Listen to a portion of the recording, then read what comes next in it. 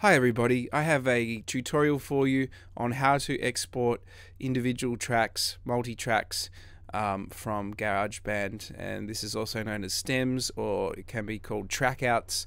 And this is if you want to get all these individual tracks as single files so you can put them into a different digital audio workstation or send them to somebody else. GarageBand doesn't really have a feature to do this, but there's a fairly easy way to do it. And I have been sent this file from a client who's coming into the studio to record vocals tonight, and they have some guitars, so I actually sequenced this drum track for them. You can see those two rings means that's a stereo file. If there's nothing on it, it means it's a mono file.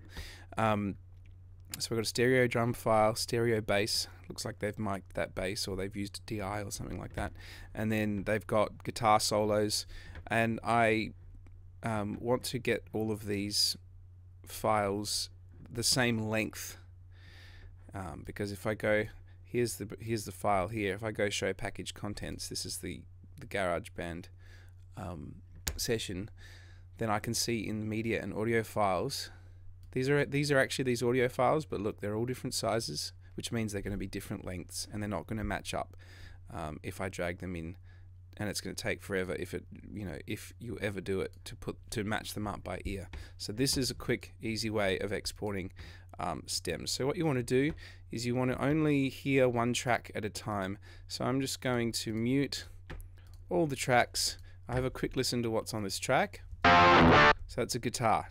Now this is very important. Pan it to the center and bring the volume up to unity, which is 0 dB. And you actually should do this just for every track. So there we go, unity.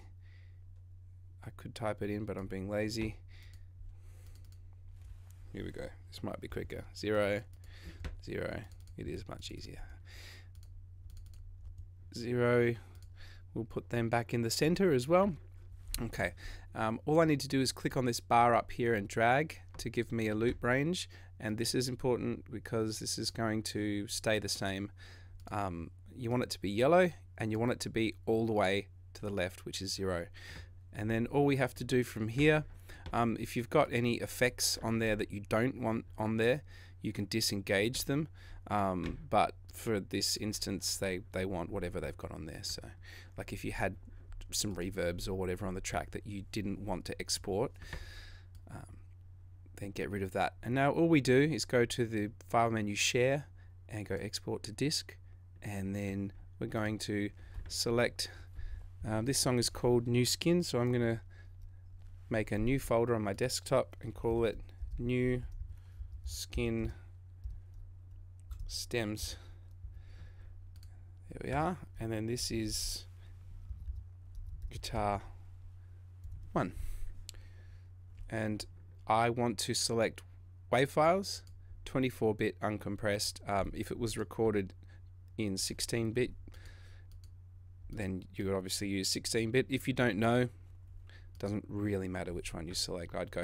If you don't know, I'd just go to the 24-bit. You get a larger file, but if it was recorded in 24-bit, you keep the full audio fidelity. So that's going to export the range of that yellow loop bar there, and now I will have a stereo file of that, even though it's a mono file, but that's fine. I'll show you when you drag that into a digital audio workstation. It doesn't really matter. I usually keep mental track of which one's a stereo and mono, and then I'm just going to go through each track because they're all centered and they're all at unity, and then I'm just going to go share, export to disk, and I'm going to call this guitar 2 and do the same thing. Alright, I'm just going to do exactly the same thing for all of these 1, 2, 3, 4 other files, and then I'll come back to you. Okay, that's all done, and here is my folder with my stems, and we'll see there that they're all the same size, which is great. That's what we want. They're all the same size, which means they're all the same length because they're all the same sample rate, the same bit depth. So I've just created a blank Pro Tools session.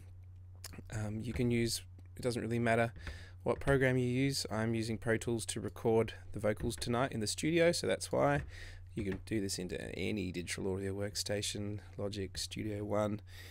Cubase, Fruity Loops, whatever your flavor is. So I'm going to import these by going File, Import Audio, and there they are. I'm going to add them to my session, and done. I'm going to pop them on the clip list because some of them were mono and some of them were stereo. So, but when I render them all out of GarageBand, they all become stereo. So for the drums, I do want a stereo file because I know that the drums are in stereo.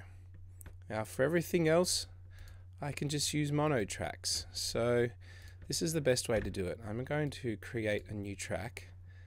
Make it, I'm going to create 2 mono audio tracks. And then when I grab, let's say the bass is next, see how it brings it in and it splits that left and right up onto 2 tracks. So I only need the mono version of it. I don't need the stereo. So I can just delete that second mono track right there. And then I can do the same. If I've got 1, 2, 3, I've got 5 more. So I'll create 10 mono tracks. And then it's just a process of, I've got the rhythm guitar there. I've got the second rhythm guitar. I've got guitar solo 1, 2, and 3. And then I'm just going to go through and delete each of these that I don't need because they're all mono and it's just duplicated up. It's taking up more room than I require. That's just, I don't know exactly how you do this in other DAWs, but there'd probably be a pretty easy way. Let's have a listen to see if this is lined up. I'm just going to make sure you can actually hear this.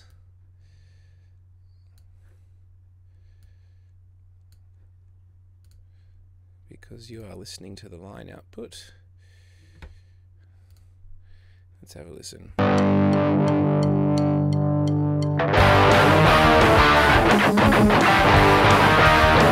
That sounds like it's all lined up.